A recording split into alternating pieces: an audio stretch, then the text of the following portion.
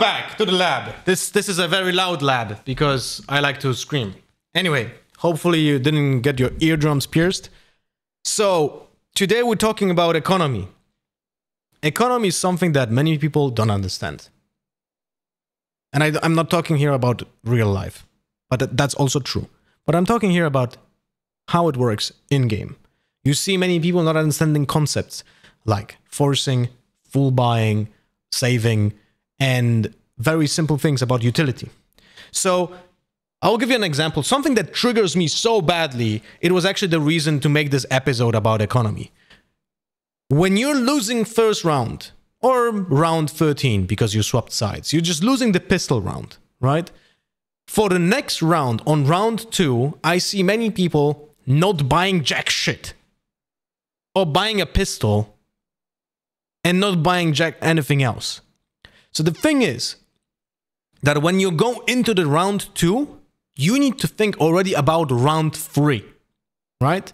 So for a full buy on round 3, you either need 3.3k or 3.9k, because that's a rifle plus small shield or big shield, right? But then on top of that, you need utility. So how I approach the game, and I do think this is the correct way, and there's absolutely zero arguments for it to be wrong. So when I'm losing the pistol round, on round 2, I'm buying my full utility that I want to have on round 3. But I'm buying it with the intent of not using it.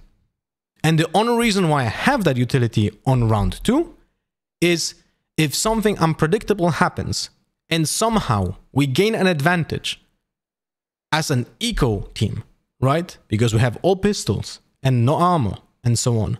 And we get a kill, we get 2 kills. Suddenly there's a huge advantage, 4v3, 5v3, whatever. Then you have that util available to use, so you can use it to increase the odds of winning round 2, which should have been lost.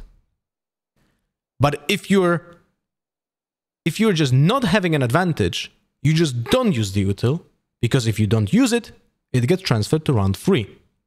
So what I'm buying on round 2, I always buy enough util to either have 3.3k for the next round or 3.9k for the round 3. But you see many people go, they play breach, they lose pistol, they go round 2, they buy aftershock 2 flashes, and the first thing they do is gonna flash at the barrier, second flash, gain space, die, and they go into the round 3 with bulldog and 1 flash because they didn't have more cash. Because they're not thinking ahead. So, as an exercise, whoever's listening to this video and trying to implement this in your own gameplay, if you lose the pistol round, always buy full utility, but leave enough cash for round 3 to have either small shields and rifle, like a Vandal, or full shield and a rifle, right?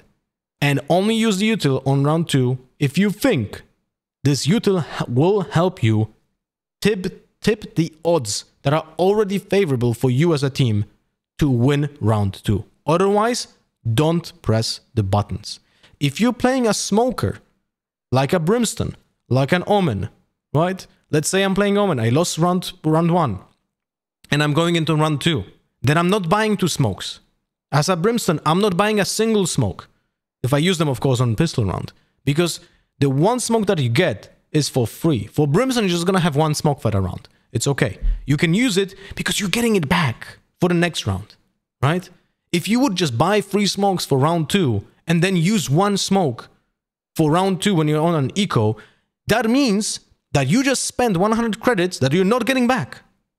But if you have only 1 smoke for round 2, then you get that 100 credits back because you're getting it for free for round 3, so you just have to spend 200 credits to get full smokes, right? If you're an Omen, you don't have to do anything. You're getting more than 1 smoke per round anyway. You use a smoke, 15 seconds later, you have another one when it expires. So, think about it this way. You have to be effective with your utility on round 2 with the absolute minimum that you have. It's so important to make sure that you understand how to buy for round 3 when you lost round 1, but you need utility for round 2 in case something goes something goes great for the team. Now, when it comes to round 2, you lose pistol round. Let's say you're attacking. You lose the pistol round, but you planted. The call might be to force. Force is a nomenclature used in tactical FPSs to indicate that even though you lost previous round, you want to make sure you have the biggest odds for winning the next one because you have enough of cash because you planted. You get 300 credits for each player to buy something for yourself. So you use everything that you have. Let's say pistol round lost, but we planted. Round 2, the call is to force. Every single player needs to spend everything in that round. There's no saving. Okay, don't leave 400 credits. Don't leave 500 credits. Don't leave 600 credits. You buy what you can. You go Spectre small shields. You go Stinger full shields. You go Stinger small shields utility. You just buy everything to increase the odds of winning. Because if you lose the force on round 2, then you go full eco on round 3, where again, the same rule applies as you would be ecoing for round 2 after losing a pistol round without a force. You buy full util, but you don't use it unless you have to. And for round 4, then you have full buy. So those small things need to be understood because you need to play with your teammates, right? If the call is to force and you're not buying, you're dislodging the economy balance in your team. Because if, for example, 4 players forced and 1 didn't, then for the next round, as a player who didn't force, you cannot full buy. Because if you're gonna full buy for the next round, 4 players are gonna be on eco and you're gonna be a full buy, right? So there's a huge dissonance. And if you lose that round, then you don't have the full buy for the next round, but 4 other players have. So if that dissonance happens at some point in the game, you just have to check. You need to have a habit. Every round, press scoreboard, right? Press the tab, check how much cash your teammates have. If your teammates have 3.3k, all of your teammates have 3.3k, doesn't matter what utility they have or not, that round can be a full buy. Because a Vandal plus small shield is a full buy, right? It doesn't matter how much utility you have. This counts as a full buy. So you can play with that. If you see that your teammates are not having that amount, that indicates that you should be playing probably a half buy. And a half buy follows the same rule set that we just explained for round 2 after losing a pistol round. So you buy enough of utility and equipment to have 3.3 or 3.9 for the next round, right? But if you have even more cash, you can think about using utility and just having an excess of cash sitting in the bank. So for example, if I'm in a round where all of my teammates have an odd number of cash, like 2.8, they can't really do much, so we call for a half buy. When I'm buying a gun that round, I'm paying attention to what is being saved for the next round. So if I buy a Stinger half shield and I see that I have next round is gonna be 3.7k, that means I have 400 credits that I can spend on utility this round. So I can use the clown as a euro and 1 flash because that costs me 400, exactly 400. So I can use those, rebuy them next round, and still have a Vandal and a small shields, right? You need to think about it this way. That round that is this round that is happening right now is not important. What is important is the outcome of the economy for the next round. Always think ahead. Always think ahead of what will happen in the next round, because otherwise you're gonna put dissonance in the entire team, right? And remember, for planting the spike, even if the round is already gone, you won. It's countdown of those 6 seconds. If you plant the spike, you get 300 credits for each player. You get also an orb for planting, even though the round already concluded. That's very important. Each kill is 200 credits. You can also incorporate that in building up economy. And there are a few characters that can build up economy easier because of the way that the utility works. I already talked about Brimstone and Omen at getting the free stuff, right? But the thing is, for example, Reyna is a great example. Because Reyna, she gets one dismiss orb for free, right? Devour, whatever. So, for example, when you have a round, when you're 5 out of 6 on the ultimate, you don't buy a second orb.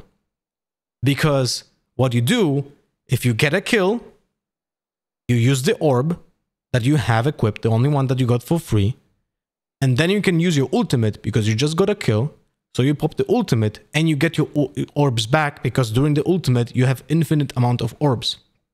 That means that if you're playing this correctly, you're saving 200 credit cash for the next round.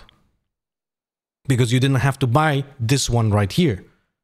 Because if you buy 2 and then pop the ult anyway, then essentially 1 orb is wasted. Right? And remember, when you win pistol round, that is also very important. If you play, I think this is even more important than, maybe I should have started the video with that. So when you play defense, you win the pistol round, right? And your opponent planted the spike. There's a very high chance that your opponents will force and full buy.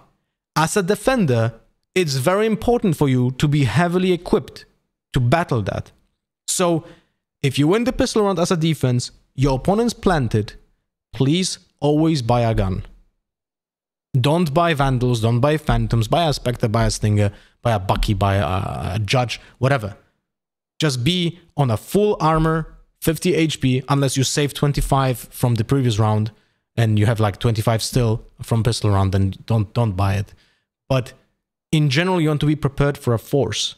If your opponents didn't plant, right, on pistol round, but you won the pistol round, then one of the teammates, I feel like, can go for a pistol, but 4 other ones have to buy an SMG, a Marshall, whatever.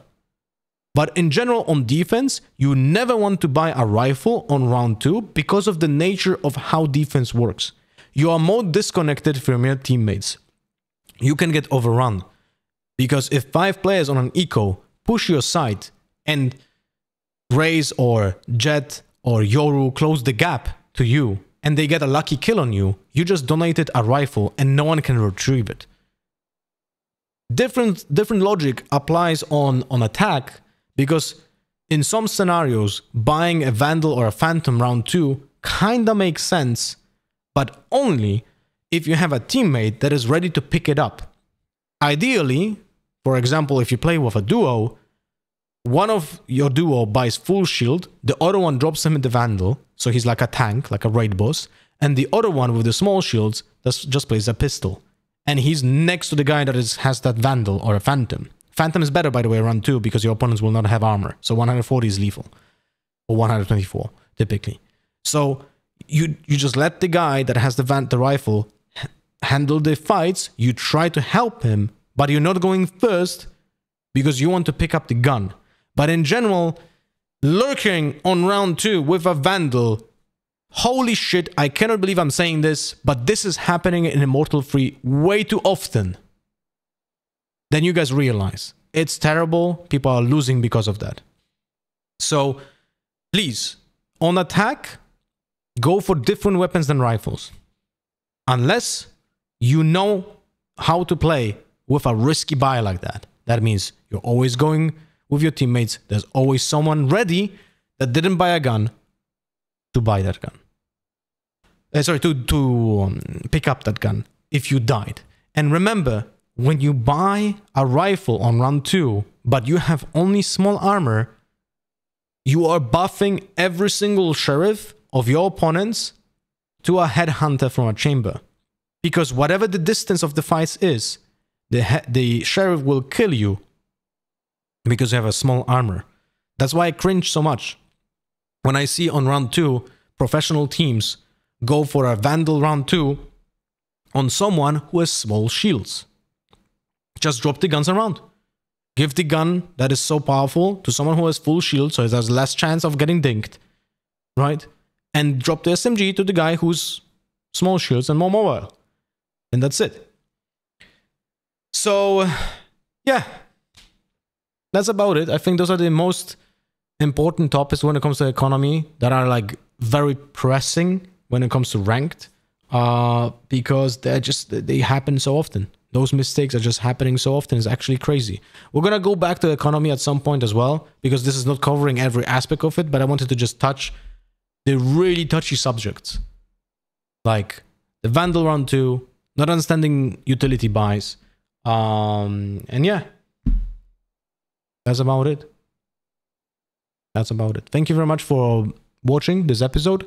If you guys have suggestions to the topics, we have a Discord channel that is meant for this purpose, so you can always leave a suggestion there, or here in the YouTube replies, in the comments. I'll make sure to read and reply. So thank you very much for watching.